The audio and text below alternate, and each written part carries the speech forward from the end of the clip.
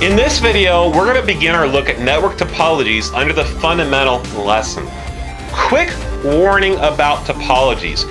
This can get a little confusing, and some students really get hung up about this. We're going to try to break this down as much as we can. First, understand that if you grab 5 different books about networking, you're going to wind up with 6 different opinions about topologies. Now, we all agree on the big stuff, but some will go into more detail on this little aspect or this little aspect. I'm just providing some fundamental concepts.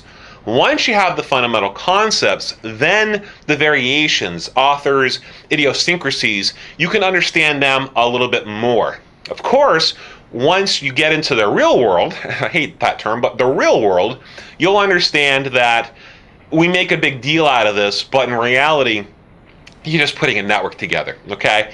We have 3 categories that we can look at when we talk about topologies. Before we get there, let's understand something about the classifications. When you are watching me on the video, I can be classified several different ways. I can be classified on my gender. Am I a male or a female? I can be classified on my marital status. Am I single, divorced, widowed, what have you?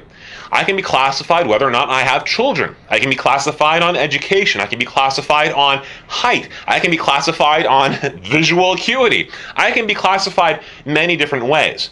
The cool thing is that even if I'm classified based on gender, I can also then be classified on marital status. I can also be classified on height. I can be classified on multiple different things. So when we're taking a look at topologies and we see the 3 categories, understand that it's not you belong here and that's the only thing you can belong to.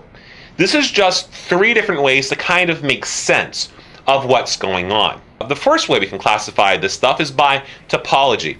And we have something called physical and logical. We have things under here called bus, ring, star, mesh, and hybrid. We'll take a look at all of these separately. We can then classify things based on geography. Where are they physically located? What's their distance from each other? We have something called a personal area network, or PAN. We have something called a local area network, or LAN. We have a campus area network, or CAN, I'm not making these up. We have a metropolitan area network, a MAN, and we have a wide area network, a WAN. We can also classify networks based on how they deal with their resources. We have a client-server classification. This is where a client, remember we talked about what a client was in our last video, requests information from another computer. And we can also have something called a peer-to-peer, which computers are equal and they share resources accordingly. Now, quick word about the peer-to-peer. This is not what you might be familiar with if you've ever done file sharing online. For example, if you ever Napster or LimeWire or BitTorrent. These are not the peer-to-peer that we're looking at. That's a whole different world. We'll worry about that later. So let's first begin by taking a look at some topology issues. The topology, we can look at the physical layout of the network, and we can also take a look at the logical layout of the network. When we're looking at the physical topology, we're looking at how the wires and the nodes and the devices are physically laid out. You can look at them and go, oh, this is what they look like. A logical topology is how they operate that you can't see. How are they sending the signals? What kind of protocols are they using? How are they arranging the transfer of that information? So a physical topology is physically, what do they look like? A logical topology is how they feel. It's more about how they work internally. What is it that you can't see that's going on?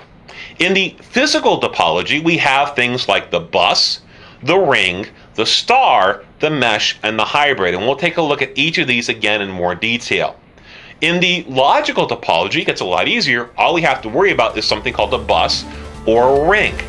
In the next video, we're going to start to take a look at this first one, known as the bus.